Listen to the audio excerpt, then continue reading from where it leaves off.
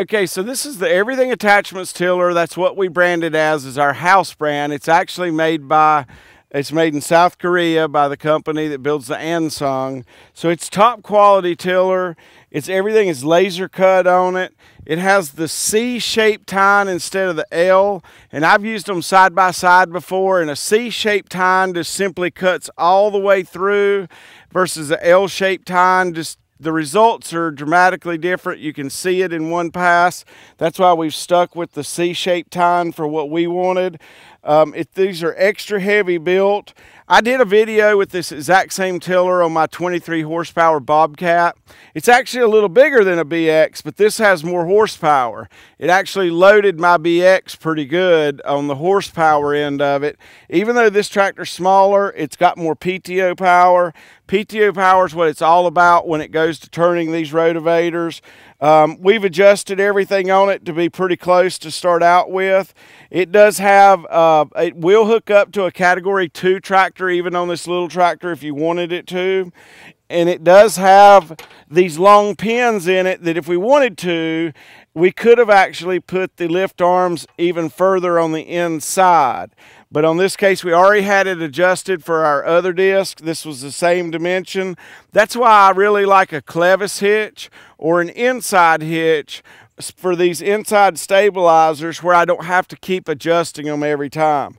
We've adjusted the top link down quite a bit where the slides are almost flat. The slides are adjusted all the way up.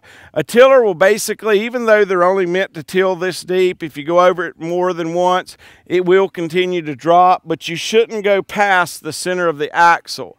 The bigger the tiller, the bigger the whole rotating piece is, but the center line of the axle is about as deep as you should go on the tiller for a lot of reasons. So we're going to give the other half of this garden that we didn't do with the disc a shot with the rotavator and see where we go from there. So just head down through there and start coming back and forth and work that way. The only thing I wanted to say is on every tiller, because the gearbox is not far away like a bush hog, and you've only got the distance between your lift arms and your PTO shaft, it's real critical on every tiller application, big or small, that you make sure your drive shaft, your PTO shaft, is the correct length. Now we've already cut this one so we know it's right for this BX. So just make sure that that's right, and if you let somebody borrow your tractor, you're taking a chance, your tiller, you're taking a chance on them it not being right for their tractor and damaging your own PTO. Just keep that in mind. And what I usually do is I get it close, I cut the tractor off, hook the PTO up, and then back up and continue to hook up the 3-point hitch, because it's really, really tight in there on these little tractors. There's a couple other adjustments you ought to be aware of. If you don't want your ground really pulverized, then the best thing to do is raise this tailgate a little bit with your chain, and that's going to keep it from being trapped in and recirculated so much. Now on every tiller that I sell that's for Everything Attachments, and anything that I recommend or I'm going to use is definitely going to have a slip clutch on it, because this has been gone through, most of the rocks have been gotten out of it. In most cases they're not. You hit roots, rocks, and different things, and you will be out here changing shear bolts all day if you have a shear bolt tiller. Bush hogs you can usually get by with either unless they're really big. I like a slip clutch only, but on a tiller I hate a shear pin, and a slip clutch is the only way to go.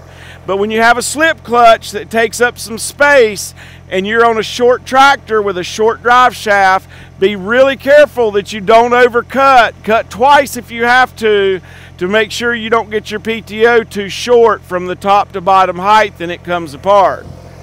Go ahead, Peanut.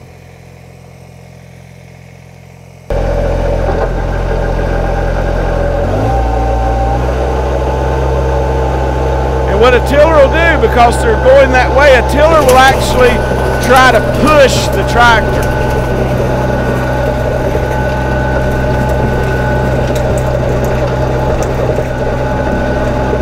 So you can see it's doing in one pass about what the disc hair does in 2 or 3 passes.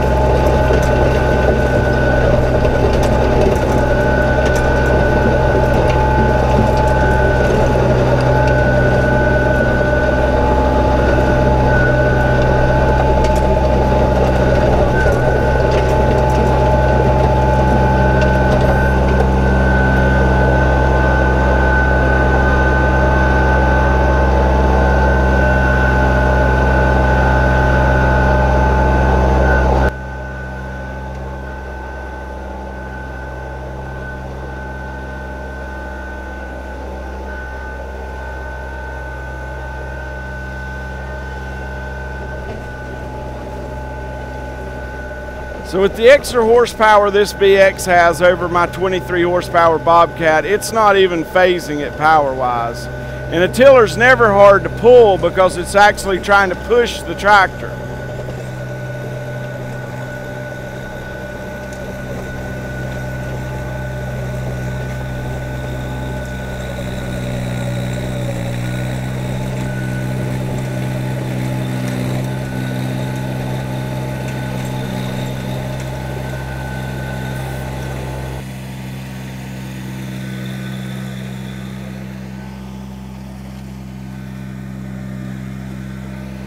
So I've got the tailgate about where I like it, adjusted just enough, far enough out that it didn't pulverize it. It's letting it clear the stuff out of the back, but yet it's still rubbing the ground and leaving a flat spot.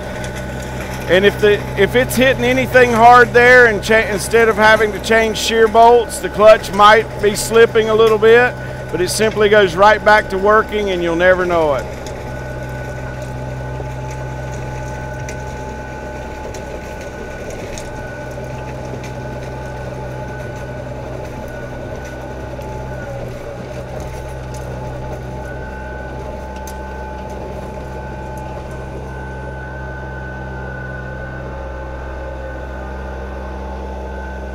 So you do always go slower with a tiller than you would with a disc.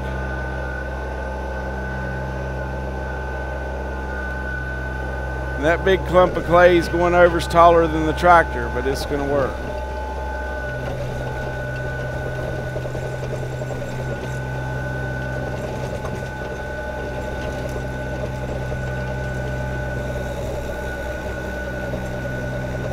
So you can hear the power of the tractor. It is pulling it down a little bit, but it's got plenty of power for that 52-inch tiller. This is a chain drive. We do offer gear drives. The facts of it are, in the smaller tillers where you get a chatter going on, where I like the chain actually better on anything less than 60 inches for sure than I do the gear, because the gears are just not as large on a small tiller. A chain doesn't mind being slapped back and forth a little bit, meaning chatter, and gears don't like that at all. So with the bigger tillers where the gears are large, I like a gear drive tiller just fine. I think it's the heavier way to go. But on the smaller ones, I personally prefer the chain drives, and that's what this is. It has a chain drive on one side and an oiled bearing on the other side that is sealed to keep the dirt out. I've looked at a lot of tillers, and definitely the Chinese tillers I'm not having any part of. There's some other tillers that are sold by Woods and Bush Hog and different companies that are American companies, but they're actually importing their tillers, and the only thing about it is the decals being changed. So out of all the tillers, I think the King Cutter we do sell. It is an American-made frame. It uses all Chinese gearboxes. It's a good tiller. A lot of people really like them. It does have the L-shaped tine, which I'm not a big fan of, instead of the C-shaped tine. But it is an American-made tiller. I love that. But the facts of it are, the Chinese gearboxes versus the South Korean gearboxes, and these have a spiral helical gear in it, like a ring gear and pinion in a car, instead of just cut beveled gears, and they simply will outlast them and outperform them. And the South Korean quality, you know, has come a long way. The Hyundai cars are everywhere, so are the Kias, and they've come a long way. The Chinese cars just never really made it because of the quality.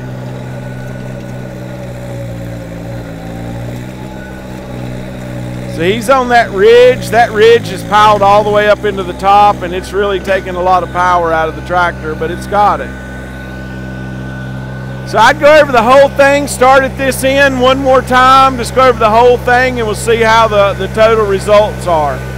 So right now I think you've got a pretty equal quality between one pass of a tiller and 3 passes with a disc harrow, and then we're going to go over it all one more time.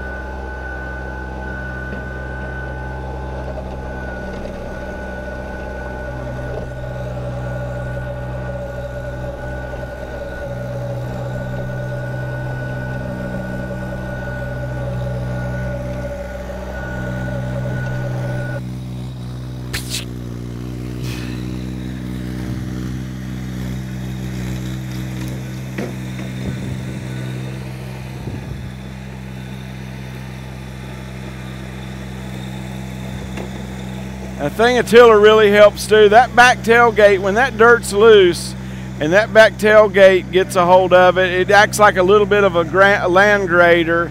And it's not heavy, but when the ground's that loose, it doesn't take much to leave it really nice and level.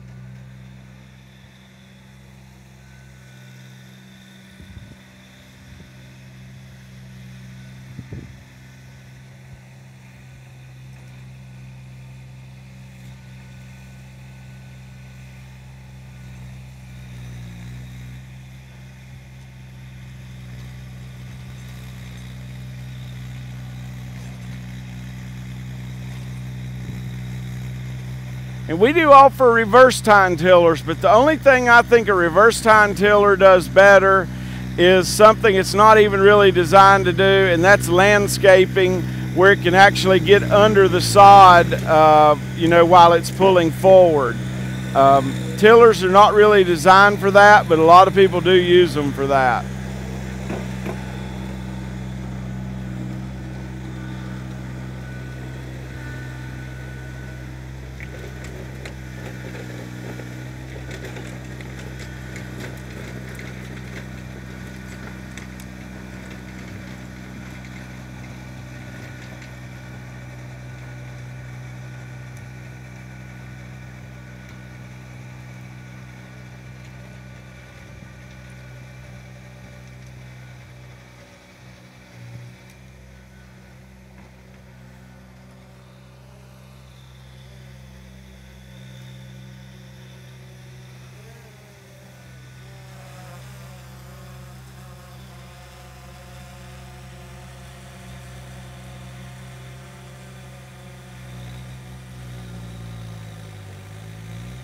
Now the only thing I have against backing up with a tiller, it isn't really going to hurt the tines, but if you catch that tailgate on that back edge and you've got a big enough tractor, you can back up and bend that tailgate.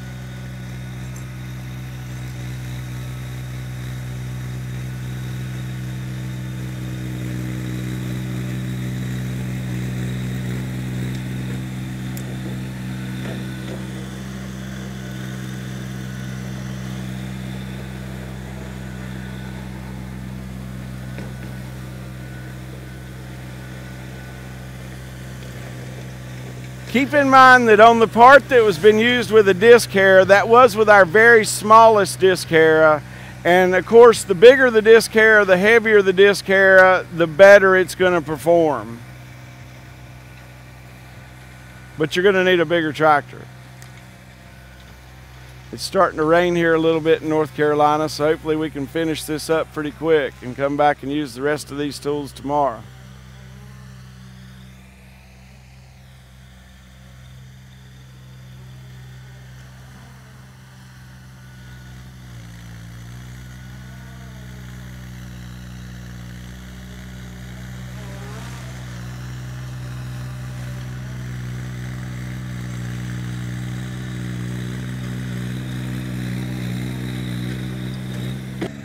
So he's going to give this a pass over the where it's been disced already. And he doesn't realize it, but he's actually further over to the right than it's been plowed. So he's taking a little new ground to the right and some of the plowed ground to the left.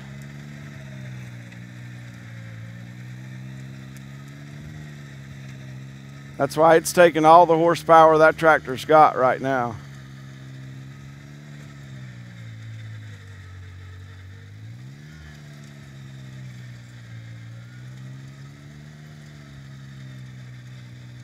So some people only use a tiller to make a garden. They don't plow, and that's not what I recommend. Even though you do end up with 6 inches of loose soil and it plants well, it starts off the plants well, but when they get half season, it gets dry, that foot that you got in depth with a plow just makes all the difference in the world of where the rest of your crop goes from midsummer on.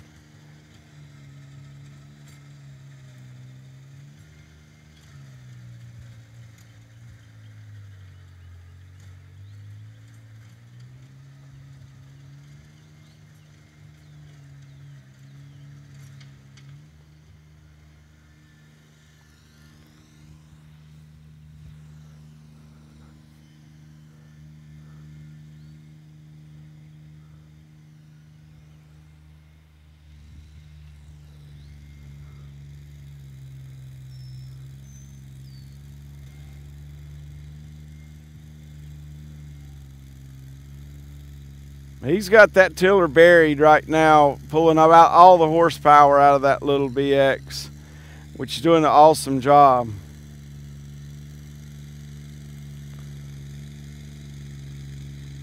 So if a BX is what you have, or you're looking at buying a subcompact, you sure have enough tractor to do just about anything you want to do.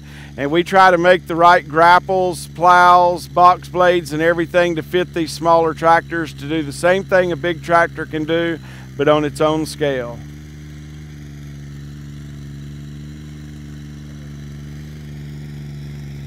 Drone dead again?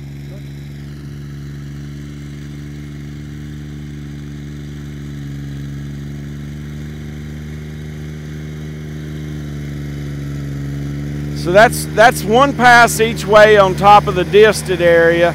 Let's go to the area that's just been plowed that hadn't had the disc on it at all.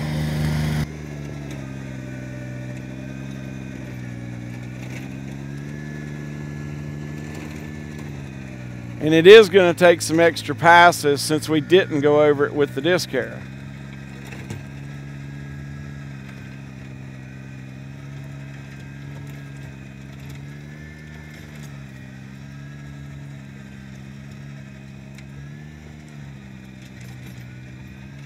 But once you get through that first tough pass, everything gets easier.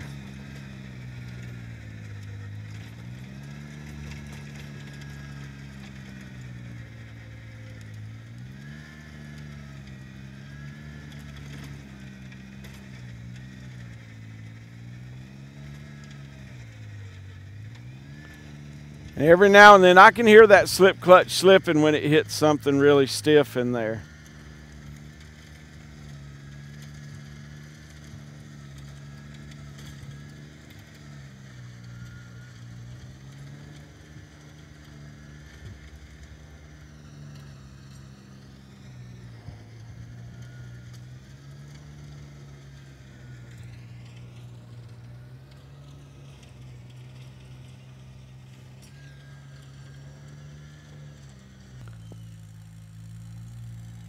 Now he's back in the side that's only been plowed and gone through the tiller on one side, and that's a lot tougher area, but it's doing well. And there's a big difference between that ground that's never been a garden for 20 years and that has for 6 years. So every time you do it, it just gets better and better.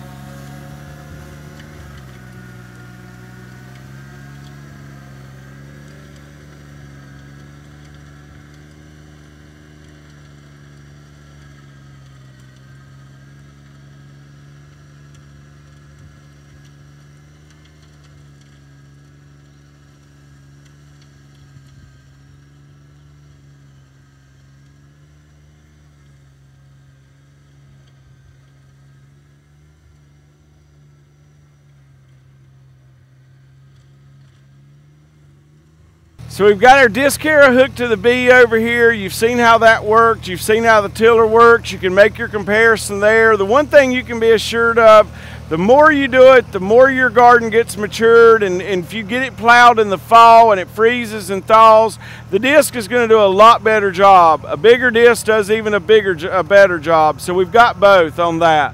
The plow's been used. You saw that worked a foot deep, no problem with either tractor. We've gone over it with a combination of the disc to see what it does, the tiller, so you can judge that. We've got a garden bedder where we're going to heal for our squash and things like that you don't want to stay wet after it rains and rot. We're going to go over it with a cultipacker just to show you what part of it would do if you were planting a food plot for the deer or something. We've got a set of pallet forks over here that'll go on the B because it has a quick attach on it to unload all these attachments, is what we used it for off the trailer. We've got a larger garden bedder that we're going to use on the B. We're going to use the G50 on the BX, and we also have a 110 cultivator where we can cultivate the rows till they get about that high, so all the packed down areas from the tractor tires and from you walking and so forth get loosened up, and the nutrients and the water can get in the soil. We'll be doing all that hopefully tomorrow or the next day, depending on what the weather does. But for today, we know we've got rain coming in, and this is about the end of it. So for today, we're done. Give us a call or an email at Everything Attachments. We can help you with any of your gardening or landscaping needs and help size the right attachment for your tractor. And hopefully the videos will help you know how to use and adjust your equipment. Thank you.